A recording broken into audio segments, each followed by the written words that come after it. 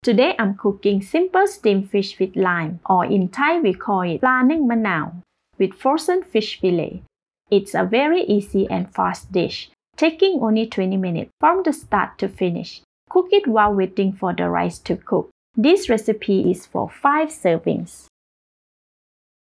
First, prepare the steamer. Pour 1.5 liters of water into the steamer over high heat. We want the water to boil vigorously before steaming the fish. This may take 5 to 8 minutes. Cover the pot and let's prepare the fish. I am using 500 grams of thaw boneless sea bass fish fillet, but any white flesh fish will do. Sprinkle half teaspoon of salt equally over the fish and rub evenly to marinate them. This gives a little taste and brings out the sweetness of the fish. Now we will arrange them on the steaming plate. Place 2 crushed lemongrass and 2 cilantro roots. These herbs are a must in steamed fish with lime, as they add citrusy fragrance and flavor to the gravy. They also help to absorb any fissure from the fillet. Spread the fish fillet evenly throughout the plate. Alright, it's perfect now. Place the steaming plate in the steamer, and when the water has come to a rolling boil, carefully put it on the pot and steam for 3 minutes. Now let's make the sauce. Pour 1 tablespoon of fish sauce into 150 ml of water. Then add half tablespoon of sugar and stir until the color is even and most of the sugar has dissolved. Set it aside. After 3 minutes, fish fillet should be halfway cooked and some fishy water has been released.